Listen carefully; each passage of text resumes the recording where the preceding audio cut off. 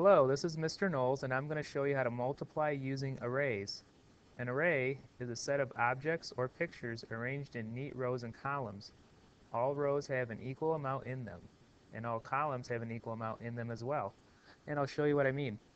I like to have the students use graph paper, so we're going to do this problem 3 times 4, and I'm going to use this red circle, and I'm going to kind of do my work over in this area here. Let me try that again.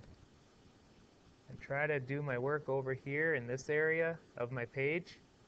There we go. A little glitch with a smartboard. So I'm going to set my problem up. This is 3. 1, 2, 3, 4. That's 4.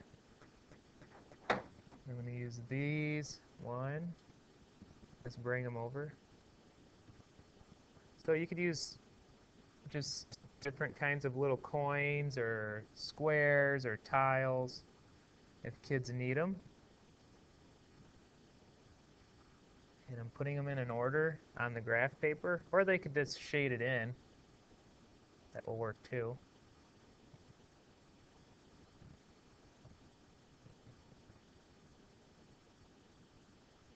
So 3 times 4, and then I physically just count them, the little circles, and there's 1, 2, 3, 4, 5, 6, 7, 8, 9, 10, 11, 12.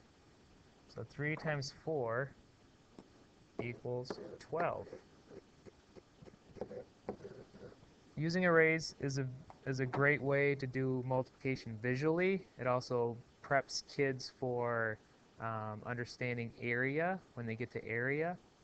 And it works well with kind of smaller numbers. When you get into bigger numbers, then you're going to want to do it the traditional way, or the lattice multiplication method or grid multiplication method that are on the other videos.